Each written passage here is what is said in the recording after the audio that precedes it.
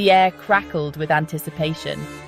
The entire city seemed to be holding its breath, waiting for the moment that could define a season, a year, perhaps even a generation. Winnipeg, a city that lives and breathes football, held its breath. The streets were empty, the shops closed early, and the only sound that echoed through the city was the collective heartbeat of its people. The Blue Bombers, a team with a storied past, stood on the precipice of history. One game, one win. Decades of triumphs and heartbreaks had led to this moment. The players could feel the weight of their legacy on their shoulders, the echoes of past victories and defeats ringing in their ears. The West Division crown awaited. It wasn't just a trophy, it was a symbol of hard work, dedication, and the relentless pursuit of excellence.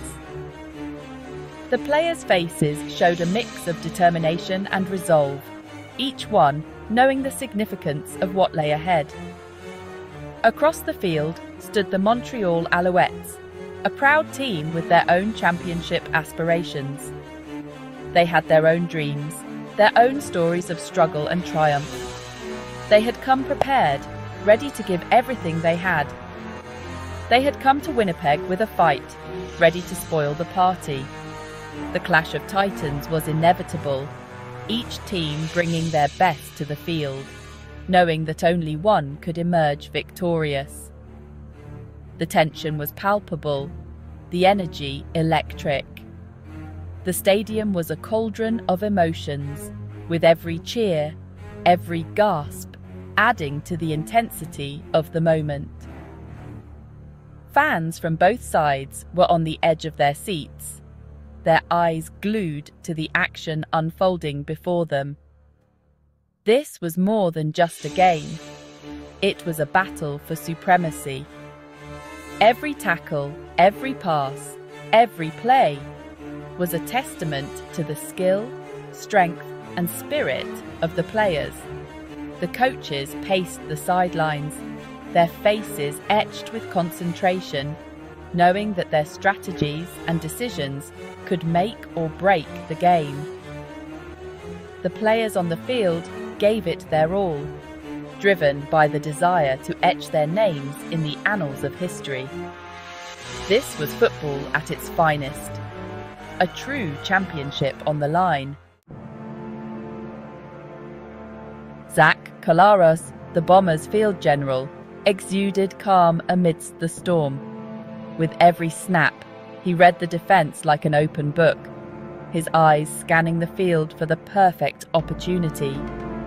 His leadership was the anchor that kept the team grounded, even in the most chaotic moments of the game. His arm, a weapon of precision, slung the ball with purpose. Each throw was a calculated risk, a testament to his skill and confidence. The spiral of the football, cutting through the air, was a sight to behold, a symbol of his unwavering focus and determination. Kenny Lawler, a magician in cleats, danced past defenders, his hands like magnets to the pigskin. His agility and speed were unmatched, making him a constant threat on the field.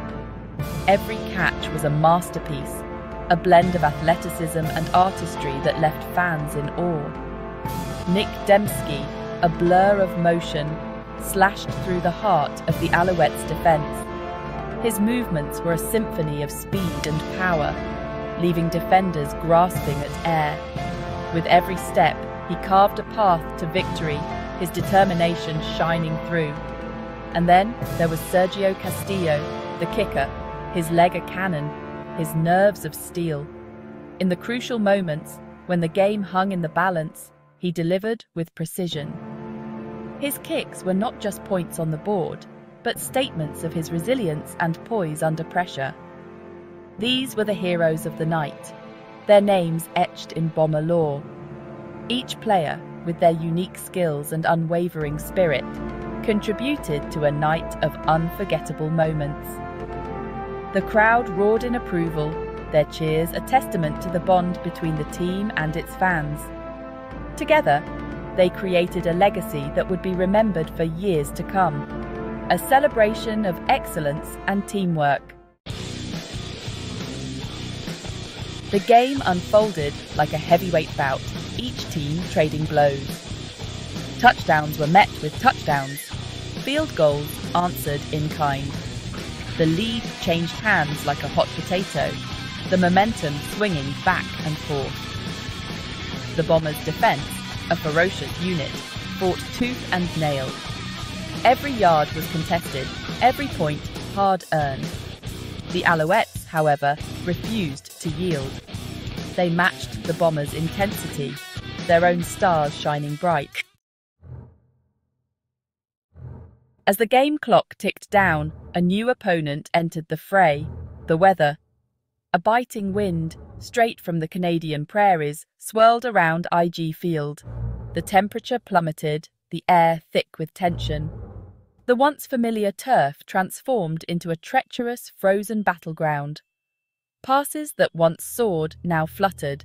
Field goals, normally routine, became adventures. The elements, it seemed, had chosen to play a part in this epic drama. Section 5. Destiny's Call.